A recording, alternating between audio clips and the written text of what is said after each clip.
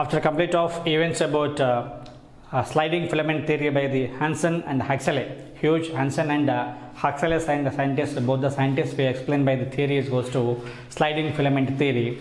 What are the movements, what are the size, how the decrease of the muscle fiber you must be see here. This is a normal muscle fiber is goes to A zone, I zone, A zone, I zone, that is goes to alternate bands will be there.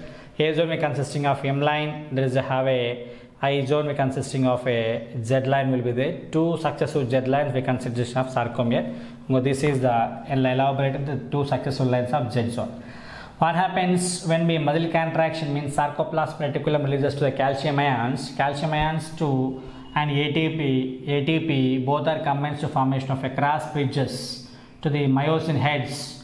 Myosin heads will be formation to the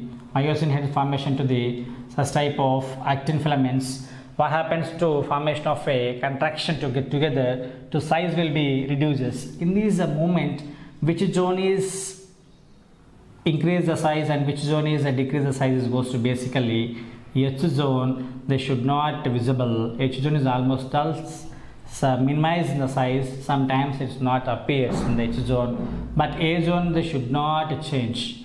A zone, how much of A zone will be there?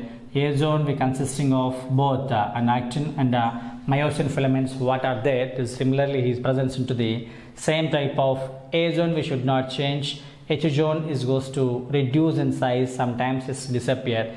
This is conformational changes will be continuous by the formation of muscle contractions. Now we are going to discuss about cori cycle.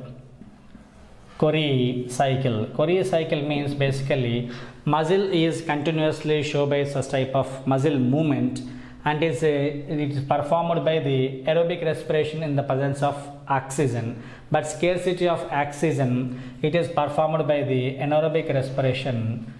Anaerobic respiration it is finally formation of lactic acid. In the way the lactic acid stores into the muscles get fatigue. Okay, sometimes muscle is goes to infunctional. This muscle get fatigue will be there. These lactic acids, for example, this is a muscle fiber. Muscle fiber is a performation to the continuous performation, the formation of lactic acid. To the lactic acid, we help to the through the circulatory system. It is reached to the liver. This is about liver. Okay, the circulatory system, the lactic acid is converted to the pyruvate. The process goes to gluconeogenesis process. Gluconeogenesis process is formation of a glucose. The glucose again through the circulatory system, it reaches to the muscle, this muscle glucose, again the formation of muscle glucose, again it will show the movement will be start, means muscle contraction will be started.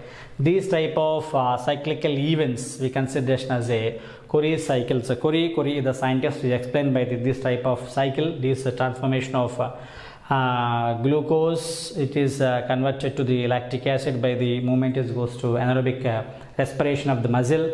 It is continuously show the movement and finally formation of lactic acid. To the lactic acid, the circulatory system it reaches to the liver. In the liver, lactic acid is converted to the pyruvate.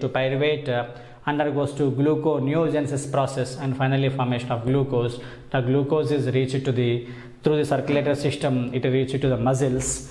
Again they start to the movement will be there. This type of cycle we call as cori cycle or cori cycle will be there. This is about cori cycle. Now that's the muscles. It is continuously showed is a fatigue, some anorexia condition, anaerobic condition also. It is shows this type of movements will be there.